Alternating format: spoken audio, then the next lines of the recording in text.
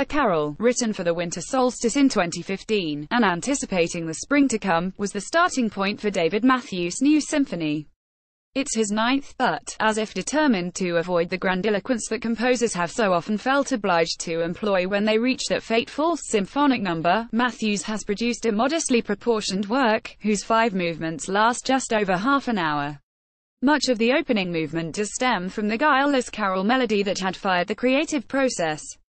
Matthews likens it to the naive theme that begins Nielsen's Sixth Symphony, but where in that work the result is sardonic and almost nihilistic, here the ingenious transformations generate exuberant invention. A pair of scherzos, one brassily assertive, the other more restrained and enigmatic, frame the central slow movement, whose delicate webs of strings seem to me the only point at which the music briefly loses its focus.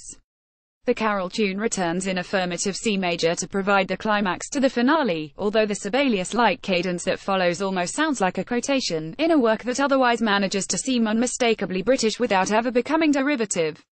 Matthews has recently become the English Symphony Orchestra's composer in association, and that orchestra and its artistic director Kenneth Woods gave the ninth its premiere.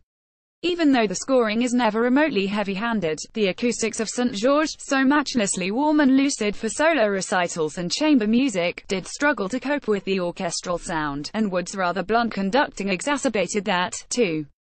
There were some more moments of sonic overload in the 2 works by Elgar that made up the rest of the program.